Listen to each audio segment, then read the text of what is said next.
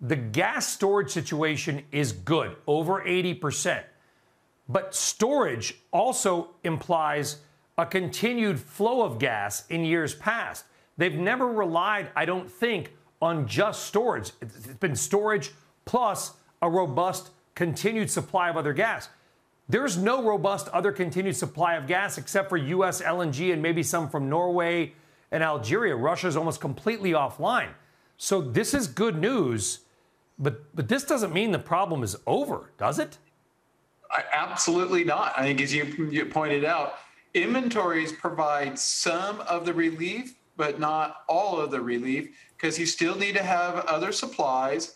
We think you'll get other supplies from the oil market. That's part of the reason we're as bullish as we are on oil, is that you're going to substitute away from European gas into things like diesel fuel, jet fuel, and combined cycle units and things of that nature that will increase the demand for oil and create the potential for oil to catch up to the rest of these other energy markets. And so, I think the answer to your question, yeah, it's helpful, but in no way does it mean the situation is all coast clear. The other point, too, is you can concoct a story where Europe can get through this winter, but you need to also have cooperative weather, which is a big assumption. So, yeah, it's a step in the right direction, but no way does it solve the problem. Yeah, because they're still paying about 87 US dollars equivalent for natural gas, and China's economy has slowed down. And, the way the LNG market works is that once China, Sinopec or whatever, buys a load of LNG from Cheniere or Tellurian in the United States or Venture Global, Europe can come in and say, hey, guess what, Sinopec? What did you pay for that? We'll pay you 3 times as much. Let's reroute the ship and bring it into Southampton, England, or Rotterdam or Hamburg, Germany, right? So if China were to come back fully online, they're not going to sell Europe that LNG most likely. And let's add in one more twist to it. China has its own energy problems right now. Big droughts, hydro production is down. They've had to shut down industrial activities to deal with its own energy problems. Because you go back a year ago, let's remember that this energy crisis started in China with a lack of coal, lack of hydro, and then it moved to Europe. Then you had the war on top of that. And now we're back to having energy problems in China as well. So the U.S. is the only region in the world that's relatively well positioned in terms of having adequate energy supplies. And to your point about oil, they're desperately trying to switch off gas power and then use oil to make electricity, which is like something out of 1957. I mean, it's hard to believe, but it's true. And that's why you've still got your, what is it, $130 target for Brent, which would put U.S. crude. On WTI. Yeah, 120. I mean, so this little SPR sort of driven turn down in oil prices sounds like it's unlikely to last. Oh, we view it as a buying opportunity. Let's don't even talk about the supply uncertainty in places like Iraq right now. As you pointed out, the risks are very asymmetric given how large Iraq is.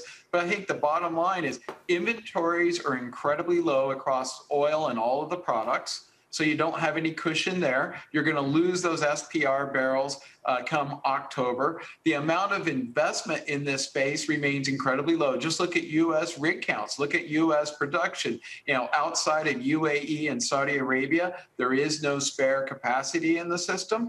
And we start to see demand rise seasonally as we go into the fourth quarter. So we think the upside, our target's 130 on Brent, 125 on WTI. Well, the risks are substantially to, the upside. One last point to keep in mind, historically, every time the macro markets, like the yield curve, tries to price in a recession like it did before Jackson Hole last week, and you don't get the recession in the U.S. like what's probably happened, oil rallies 80 to 100% after that. Let's look at what happened. The rate hikes in 2006 led to an inverted rate curve in late 6, early 07. Oil traded down to 45, and history rewrote itself. We know it goes to 147 by July of 08. Because remember, it takes a while before that recession really begins to kick in. And that time, rate hikes in late 06, recession didn't occur until the middle of 08. globally. And then the other time was in 94, 95. Big rate hikes, inverted yield curve, recession didn't happen immediately, and you rallied 80%.